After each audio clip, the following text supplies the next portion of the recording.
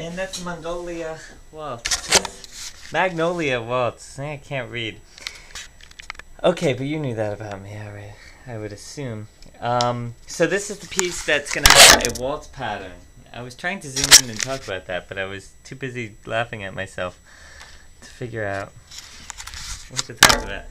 That waltz pattern is pretty important because the waltz pattern is going to be used in your left hand, not only in this song, the Mongolian Waltz or whatever it is, but a lot of waltzes. So we're using the key of C chords. So we've been doing those 1, 4, or the C and F chord, and the G7 chord a lot.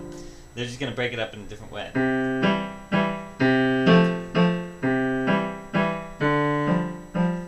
That's the pattern up on top. Okay? So it's just chords just broken up, bottom and the top. So you just look at your first line. That's pretty much all the first line does. Okay? And then when we add the melody in, that's what your left hand does, while your right hand plays the party part.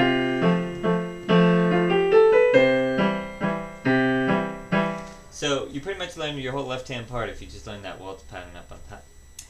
You're welcome. I didn't do it. But anyway, the right hand is just doing a simple pattern up on the C position. Then at 9, it switches to F position, sort of an F position. Okay? Let me show you page 2. It's where it gets a little trickier. We do some of those with the black keys, and our left hand's going to play the G7 and the C chord.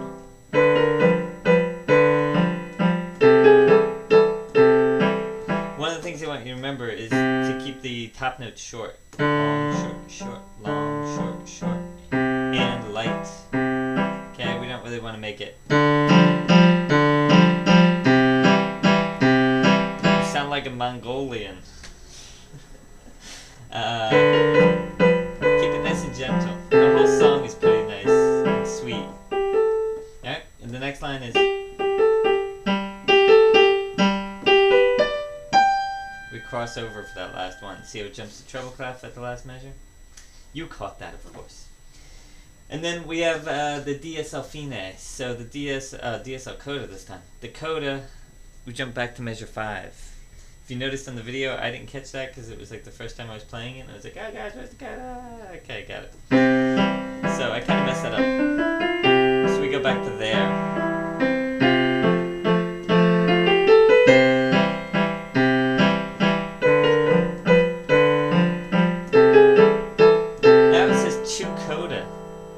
And that means we're going to jump to the coda sign.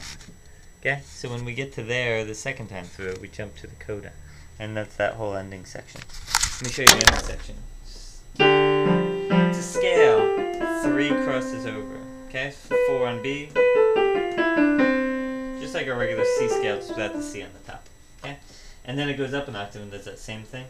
So this last coda is this.